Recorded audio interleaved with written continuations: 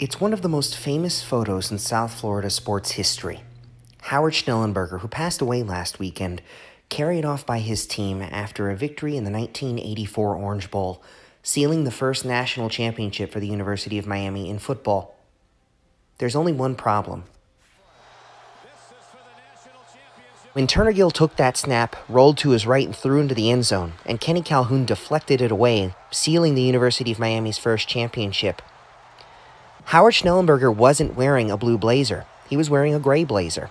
And the Hurricanes were wearing white. They weren't wearing their orange home jerseys. So what is the deal with this photograph?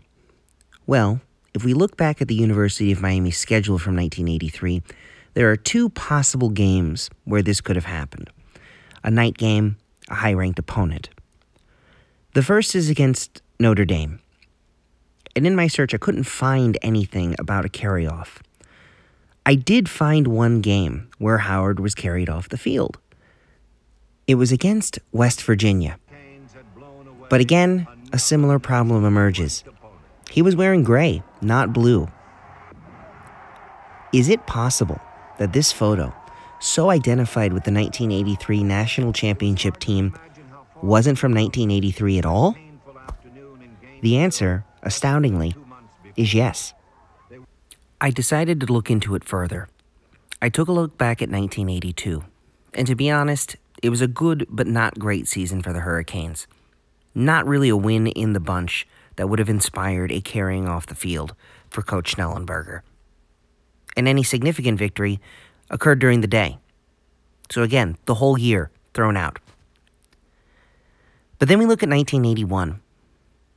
A banner year, coming off an appearance in the Peach Bowl in 1980, the Hurricanes had high hopes, but they were dented by NCAA probation. However, a strong campaign capped off with a victory over Notre Dame to bring the school its first 9-win season in decades.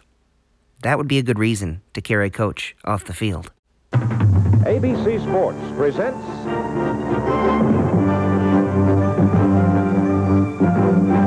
NCAA College Football. The Fighting Irish of Notre Dame and the Hurricanes of Miami. November 27th, 1981. The University of Miami defeats Notre Dame 37-15.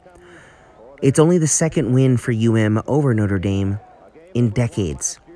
Kind of a big deal, wouldn't you say? The win is such a big deal, it actually leads the front page of the Miami Herald the next day. It's almost at the top of 1A. UM bowls over Notre Dame 37-15, the headline on the Edwin Pope column. But we see a picture, and it's not of Coach Schnellenberger. But of course, if you're leading the front page, you would imagine some more coverage inside in the sports section. And it's there. 2 stories and 2 photos. One of Tim Flanagan, one of Jim Kelly. None of Coach Howard Schnellenberger on anyone's shoulders.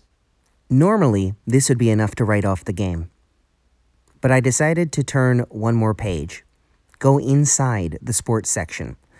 The 3rd page of coverage. 5D. And like a diamond buried at the bottom of a mine, there it is.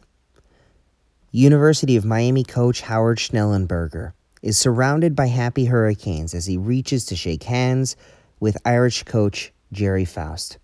The photo by Bill Frakes, one of the most iconic photos in the history of South Florida sports, absolutely buried in the middle of the sports section. So, we know this photo isn't from 1984, and it's not from 1983. It's from the last game of the regular season of 1981, celebrating a famous victory over Notre Dame that would soon become only a small footnote in the significant history of University of Miami football.